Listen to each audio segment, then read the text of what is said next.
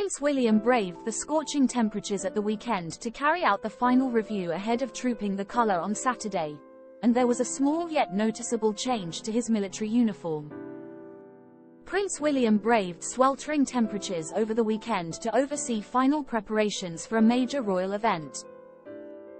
Thousands gathered at Horse Guards Parade in central London to see him carry out the Colonel's review ahead of trooping the colour during the King's birthday parade this Saturday.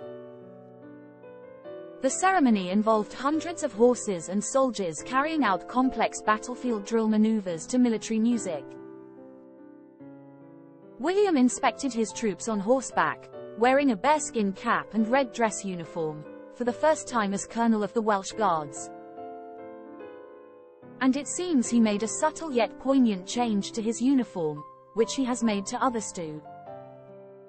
The epaulettes, shoulder decoration, of the jacket now feature the ciphers of both the late Queen as well as the new one for his father King Charles. Those who are appointed an aide-de-camp to the monarch are allowed to wear the insignia, with William carrying out the position to his father and grandmother. He first sported both ciphers on the shoulder of his RAF uniform while carrying out an investiture ceremony at Windsor Castle last month.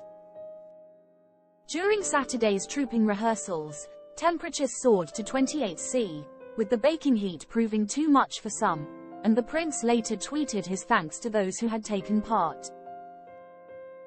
At least 3 soldiers fainted and were taken off on stretchers while 2 more were helped off the parade ground.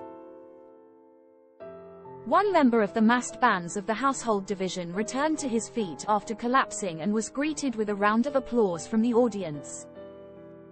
He appeared to attempt to carry on playing his instrument but was swiftly escorted off by medical staff.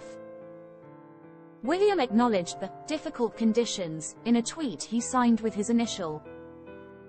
He wrote, "A big thank you to every soldier, sick, who took part in the Colonel's review this morning in the heat. Difficult conditions, but you all did a really good job. Thank you, W." The Colonel's review is the final evaluation of the Household Division before the soldiers and horse parade for the King during trooping the colour on June 17 to mark the monarch's official birthday. This year, it is the turn of the Welsh Guards, the King's former division, to troop their colour.